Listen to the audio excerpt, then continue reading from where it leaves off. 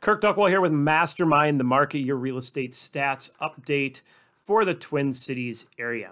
All right, sellers, you need to keep an eye on this. What am I referring to here? Well, we'll get into that in just 1 second. The other day, I was actually talking with a broker down in Texas. She actually does work with all sorts of different other real estate agents and brokerages across the country. And we were discussing how that we're seeing sales down by almost 20% in a lot of areas, even though like here, inventory might only be down 15% or so. So what's causing this difference in such a low inventory market? Let's dive into that and take a look. All right, so kind of the first sign that we know something is happening is the showings per listing average that we look at here each week. And we know going back to February 6th, that week, we had a showings per listing average of 10.07, and it dropped off to 8.12. Started to make some progress moving back up, and then last week, 2 weeks ago, went from a 9.19 down to a 9.08.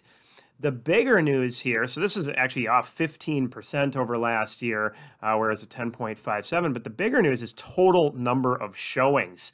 And this is the thing that's kind of making me have a little pause in comparison to last year to figure out exactly what's happening. So 6174 in showings, dropping off to 4693. Same with week over week, 4798 down to 4693. So I said sellers need to keep an eye on this. What am I referring to? It's the interest rates. So taking a look at that, here's kind of what rates did, or I should say the bond market did, which then affected rates here week over week.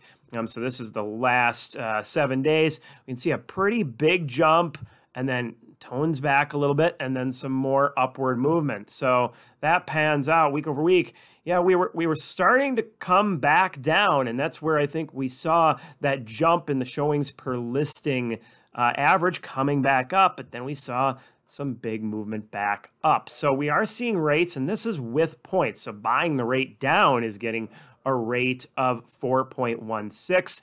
Without points, you could probably expect an interest rate closer to 4.375 to 4.5, all depending on the program you're looking at. You want to talk to your loan officer about that, but that's some pretty big movement over where we were a couple months ago. And I think this is the thing that sellers really need to keep an eye on, is where are these interest rates going as far as timing putting their listing on, because I've mentioned in past videos, we may see a market that peels off a little earlier. We're going to talk more about that in a second. Looking at some of the other stats out there, we did see a jump in new listings, pretty big movement there, went from 1131 up to 1417. So that should help buyers a little bit out there. Pending sales, though, also on the rise, 971 up to 1128. And inventory of homes, not a lot of movement. It did move down just a little bit to from 4552 down to 4505. Okay, talking about the market and it may be peeling off a little early, I'm going to jump back to our market meter scale. And we can see, going back to 2020, going into 2021, that the market came down relatively quick. I'm just going to move over here in the fall, and then dropped down below 6, and then started to make its way back up. But we didn't see it get that low last year. So the pressure on the market stayed higher and stayed longer there. So there were more buyers with that less inventory in late November into December, which could lead to that buyer fatigue that I've talked about. Also, more buyers just coming out of the market. And we think that is the case, that they are coming out of the marketplace, either due to that fatigue factor or due to the jump in interest rate, or a combination of both. So one of the first things that we're going to see adjust with interest rates, if we think that there's going to be an early turn, goes back to that showings per listing. And, you know, it dropping off again without fully recovering here is that early sign. And we've had a few consistent weeks where it hasn't moved a lot.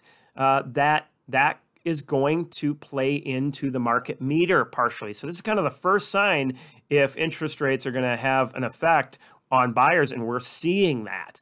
The next is going to fall on that market meter, but that's going to just take a little time to fully pan out. So this is not like a doom or gloom scenario here for sellers, but it is definitely keep an eye on this, because if this continues to stay here or drop off, that will start to bring that market meter down. So looking at the graph again, we are at that 10, but it may start to fall back off of that extreme market. Now, basically anywhere from an 8 to a 10 is that extreme market, but it's always better, you know, if you're at that 10, if you can take advantage of it versus it moving down.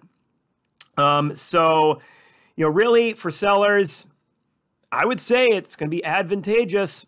I said it before, if you wait until it's green, you're going to miss out on some green, especially if we're going to see our market peel off a little early to get your home on the market, you know, within the next 30 days-ish. For buyers, you're going to probably have an easier later spring market than buyers last year. Hopefully you found this information beneficial. As always, if you have any questions, please feel free to reach out. Happy to help with that. Also, if you like these videos, click on that subscribe button. Share them as well.